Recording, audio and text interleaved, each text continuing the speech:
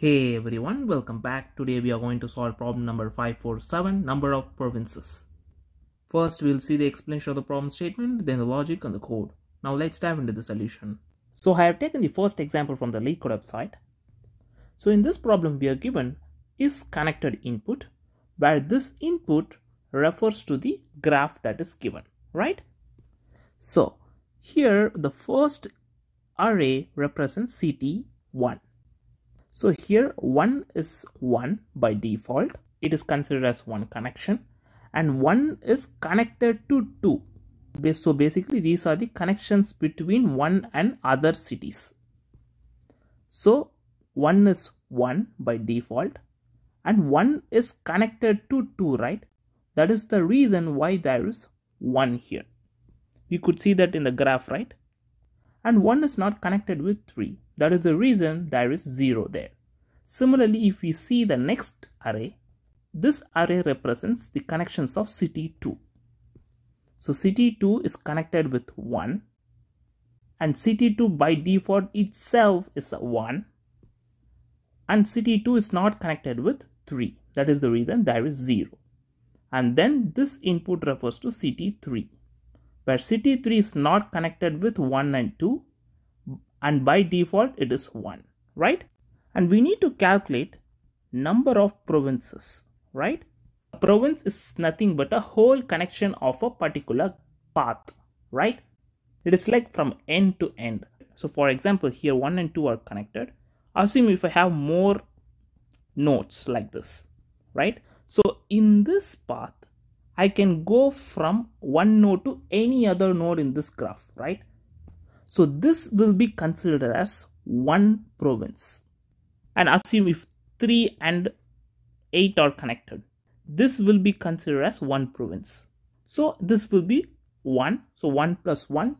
So the answer will be 2 here. And what if there is a node that is not connected to any other node?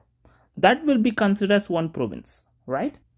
So in the given example, here 1 and 2 are connected. So this will be considered as one province, and 3 is not connected to any other node. So this will be separately considered as one province. So this will be 1. So 1 plus 1, the answer will be 2 for this example, right? So we are going to solve this problem using DFS approach. So now we will see how we are going to do this. So initially I will be having a province variable where I will initialize it as 0. So this will be my result, right? Then I will create an array of false based on the number of cities that is given, right? To track whether I visited the city or not. So initially all the cities will be false. So we are going to start from city 1. So I will send 1 to the DFS function, right? So our node is 1 now. So when we visit 1, we will make true in the visited array. Since I am visiting 1, I am making true in the visited array. So now I will check all the connections from node 1 to all other cities in the given input.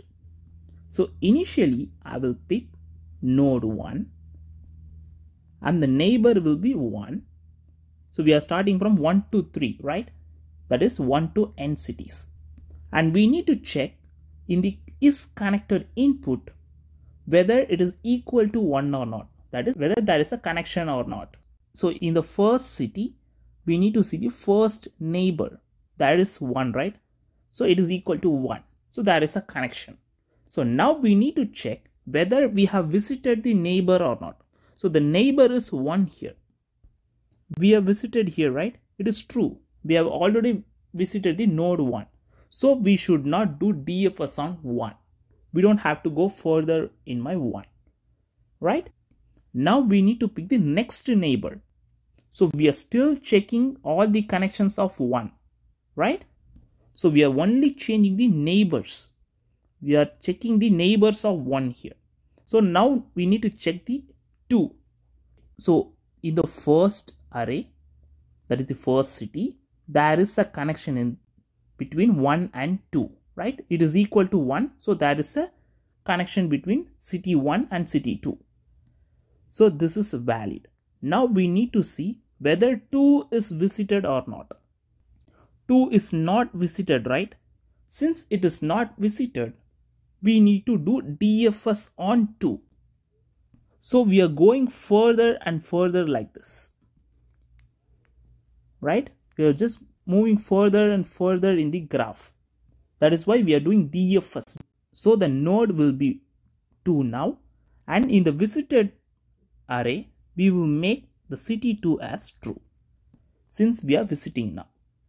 So again, we need to start from 1, 2, 3 for the city 2. So we need to check all the neighbors of city 2 now. So the main node is 2. So the first neighbor of 2 is 1. So we need to check there is a connection between 2 and 1 or not. Yes, there is a connection. This is valid. And we need to check whether 1 is visited or not. 1 is already visited, right? That is already true. So we don't have to visit 1. So next we will pick the next neighbor, the 2 itself, which is also 1, and we need to check whether 2 is visited or not.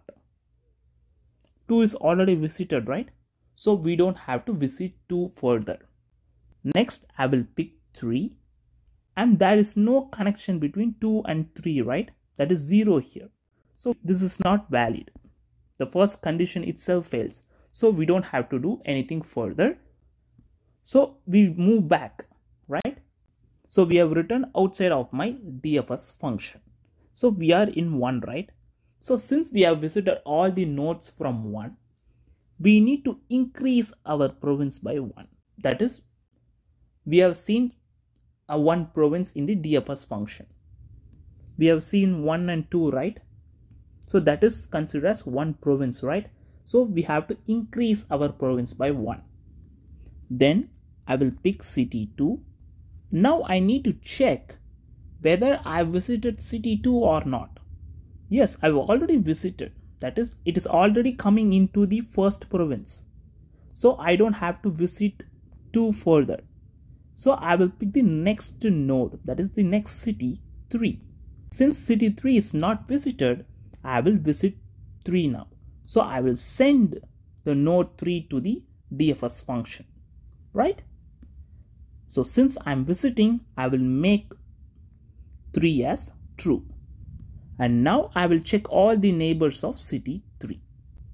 So the main node is 3, and we will check the first neighbor, the city 1. And there is no connection, so we don't have to go further.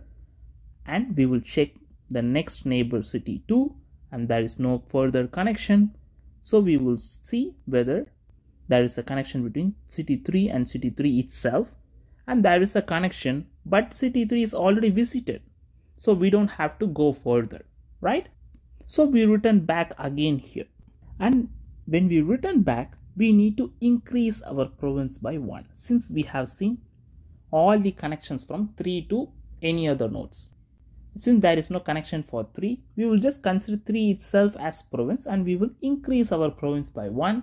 Since we have visited all the cities, so we will just return province as my answer, that is 2, right? That's all the logic is. Now we will see the code. So before we code, if you guys haven't subscribed to my channel, please like and subscribe. This will motivate me to upload more videos in future. And also check out my previous videos and keep supporting guys. So here n is the number of cities, and we are initializing provinces as 0, and we are creating the visited list of false, right? So here I'm writing a loop where I will start visiting from node 1, and I will send node 1 to the DFS function, right? And after visiting all the neighbors of node 1, I will increase our province, and so on. Then in the DFS function, I will make the current node as true in my visited list. Then I will start visiting each and every neighbor of the current node, and I will finally calculate the number of provinces, and in the end, and I will return the number of provinces that we calculated, right? That's all the code is. Now we will run the code. As you guys see, it's pretty much efficient. Thank you guys for watching this video. Please like, share and subscribe. This will motivate me to upload more videos in future. And also check out my previous videos. Keep supporting. Happy learning. Cheers guys.